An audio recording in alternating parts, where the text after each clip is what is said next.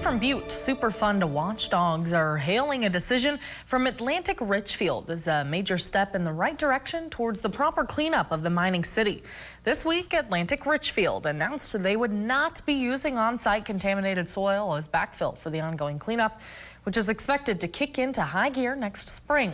The possibility of reusing dirt that exceeded metal containment levels in the consent decree had been hailed as an easier, efficient, and safer way to clean up some areas of Butte before the recent backtrack. Local Superfund watchdogs have been expressing concerns about the potential reuse of contaminated soil for years now and say this shows that project leaders are listening to the concerns of the community.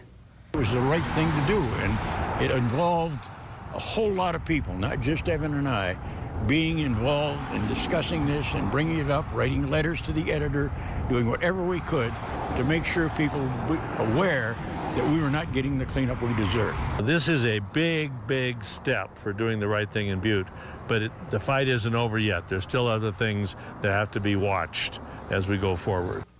Barrett and Ringsack say they want to ensure the process is transparent and prioritizes the health of the public.